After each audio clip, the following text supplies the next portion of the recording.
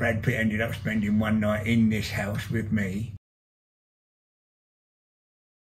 Then they came along and made Snatch, and Guy Ritchie, knowing who I was and what I was about and who the company I was with, were very watchable and filmable. In making Snatch, he done the audition for Snatch in my back garden and had me use all of my friends to come to the audition, which he chose an awful lot of them, put them in the film, and once again couldn't actually say thank you to me or give me a little couldn't mention my name in the whole making of it, you know. Like Brad Pitt ended up spending one night in this house with me while that film was being made, while he was doing filming down in Caesars, where me and Joe Pyle held our once every 6 weeks boxing shows. You know, he ended up being as a guest in my house. And he goes to me, "Hey Davey, what the fuck is a jelly deal, man? How do you put that in your mouth?" That wasn't his accent, but it's the best accent I could think of at the time. And I was like, you know, we had him quite a cool night. So that to me was quite sexy. He stayed in my house. Didn't want to go to sleep. He was just wowed. And then Snatch came out, and like I said, I weren't given a credit in that. So I decided then to make my own film.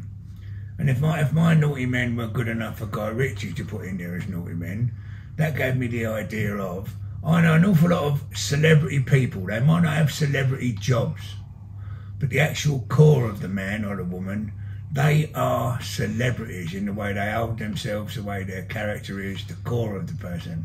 So I made a gangster movie where everybody in it was real. The doorman in it is a doorman. The barman in it is actually a barman. The working girl in it is a working girl. The gangsters in it are gangsters. It's their suits, their car, their gun, their haircut, their accent.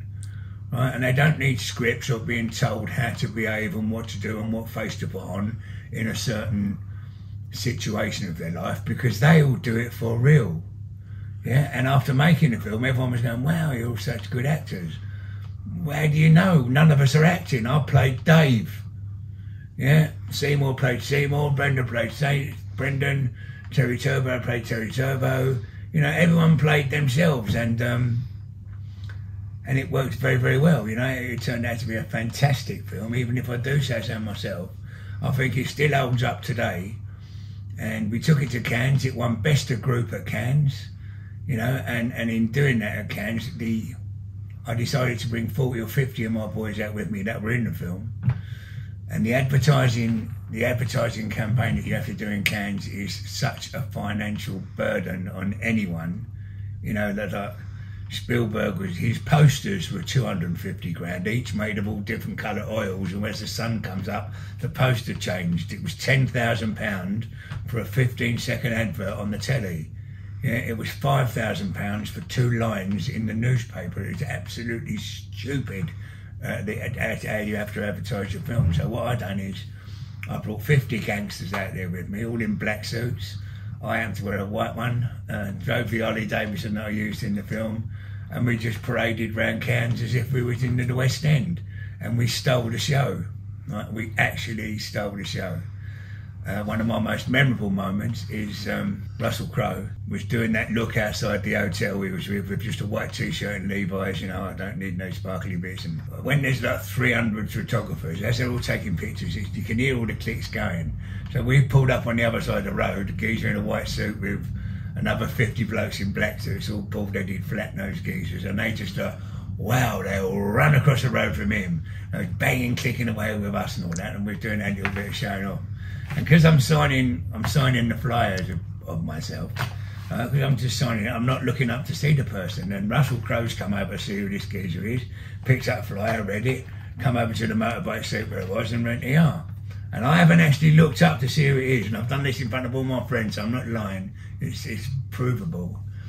And he just give me a thing and I'm signing it and I'm going, Utu, Utu, Utu, you know, and he's giving me it. So I've just got, and all my mates are looking at it and going, wow, it's Russell. So I've just gone, what's your name, Utu? And then he laughed, and I went, what's your name then? And he went, Russell, and I looked up and it's Russell Crowe. And I was like, oh, wow. So I'm really sorry. I am really, really sorry. I said, to be perfectly honest, without a little leather skirt on and a few dead Christians lying around on the floor, I said, I didn't fucking know who you were, right? And I don't know why I said this. I thank you, God, for putting the words in my mouth. But I went, listen, I said, I'll tell you where you went wrong, Russ. Right, just to be funny, you know me, I'm having a laugh. I'll tell you where you went wrong, Russ. I mean, it was all them other gladiators around you made you look good too. But now you're out here getting the pat on your back.